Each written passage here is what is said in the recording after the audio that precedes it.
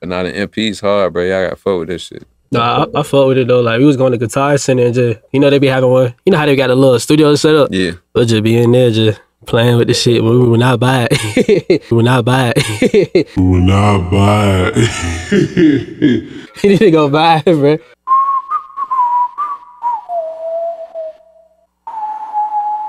Well, it looks like TB Digital has a change of heart and he's just checking out the MPC 1 Plus, which is the same thing as the MPC 1. The clip from earlier was from the Producer Grind podcast. He is one of the hosts of that show, as well as a host on the Producer Grind channel themselves, where they make up beats and stuff like that. I'll have that linked in the description box, as well as the video that we're going to check out why he is using the MPC 1 Plus. The point of this video is not to make fun of him, but to help him along the way to his journey to standalone music production, which is very important for the youth to check that out. Otherwise, it will be a dying breed yet again. People won't agree with me, but he also has made a point about older producers being haters, and I have to acknowledge that as well, because that is a good point, which I'll get into in another video.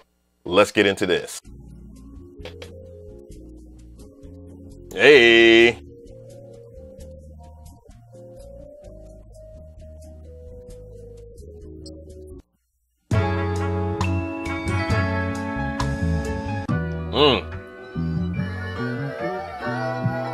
Already off to a good start.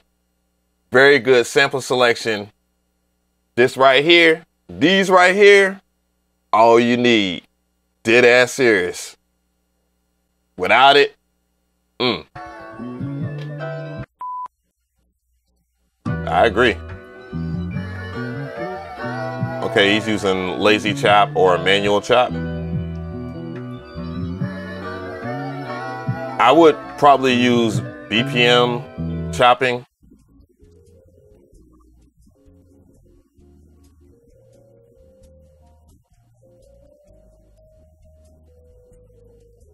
Making very good decisions. However, if you are to like sample vinyl, and unless you cut a perfect loop, like if you don't trim a perfect loop or anything like that, you can time stretch it or whatever, warp it, whatever, and it's not gonna work. Also, I don't know how he approached the time stretching per pad, especially when you did manual chop.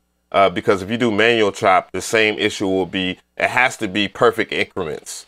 So I think he skipped that, but that's cool. I got a master class if you are interested, by the way, on the MPC 1, and I go over these things.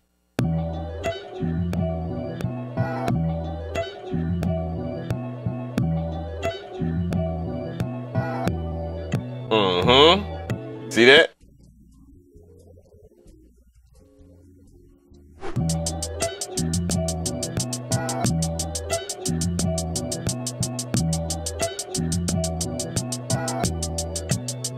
Hey. So I'm guessing that when he was doing the hi-hat thing and all that, that he felt like his timing was off, which, you know, it's not easy to do that. And by the way, I'm going to give you a quick tip on that. Here's a shortcut. I know the obvious thing is this is the MPC Live 2, but it works just like the MPC 1 or the X or Key 61.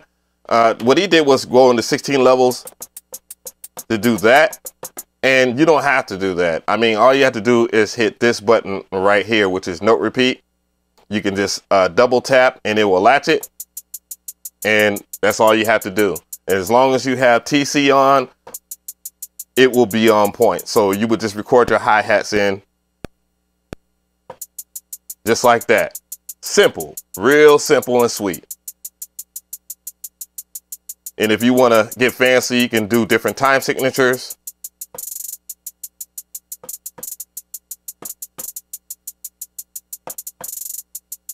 Or even like triplets.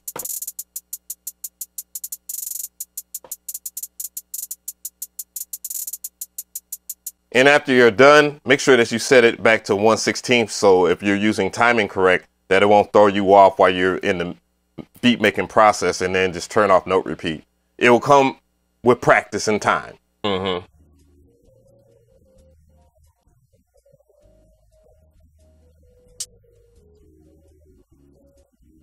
That was a really dope tip from TB. That was something I used to do in FL Studio. You know, that comes with changing up the shift timing and timing correct. You can do that like right then and there. But however, one of the things I would like to highlight is, you know, Akai needs to be a little bit more aware, or whoever the developers are, or whatever, need to be aware of how smooth the piano roll works, or how the younger generation, they rely on the piano roll. And that's how they like to build stuff. And that's a very important thing. Even as someone as old as me that has used FL Studio way before, well, not way before the MPC, no. But I understand the true concept and the power behind a dope piano roll like FL Studio. One of the things I definitely like about TB Digital as a content creator is his connection with his audience. I talked about that in my Jermaine Dupri video. Is you need to, as a successful content creator, and I'm not talking about myself, or how to be a successful content creator, is understanding your audience and what type of language that they, you know, speak. And he clearly knows, you know, things that people will understand and relate to without doing all the extra scientific shit. I know there's channels for that. You know, I like these type of channels right here. Putting a little bit more sauce on it. I hear you. Hey. Oh, I definitely want to hear how he does his 808s.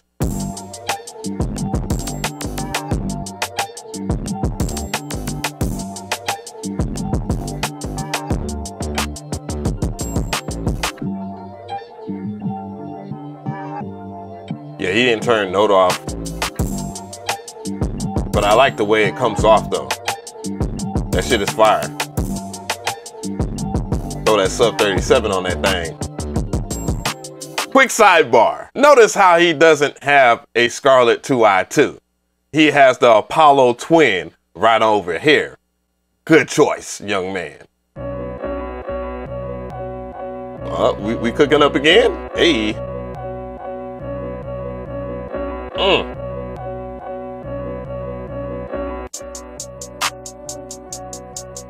Woo! Look at him! Woo!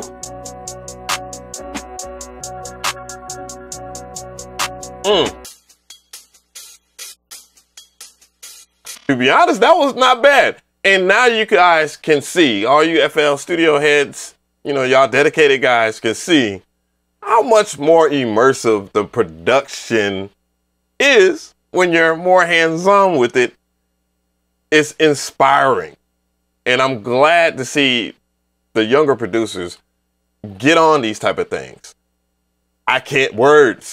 Words cannot describe my joy seeing younger producers get on the MPC. That's what we need. It's the lifeblood and not all this other bullshit.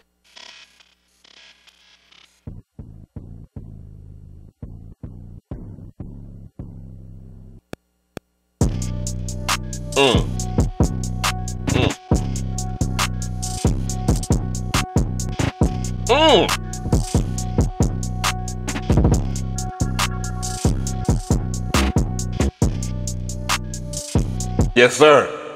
Yes, sir. I don't think any of those beats was trash. I think he was kind of underplaying that. Yeah, it was pretty hard. Hard-ass drum line. Nasty as hell. Oh, yeah. Whoop.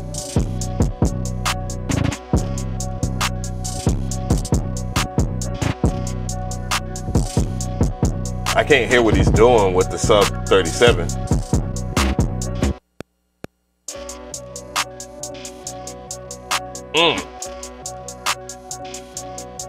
He cooking.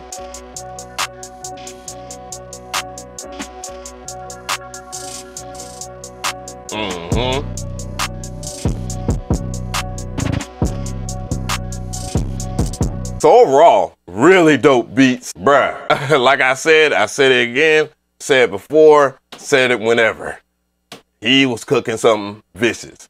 Beats were really hard and really dope sample selection too as well. And he's doing a really good job with the MPC. The only other thing I saw that, you know, and I don't even think he's conscious of it. I think that's just how the 808s, he's doing it kind of like how Zaytoven used to do his 808s on the MPC 2000 XL. And that's having note on. So that way you can press the pad and then the sample plays as long as you hold down the pad.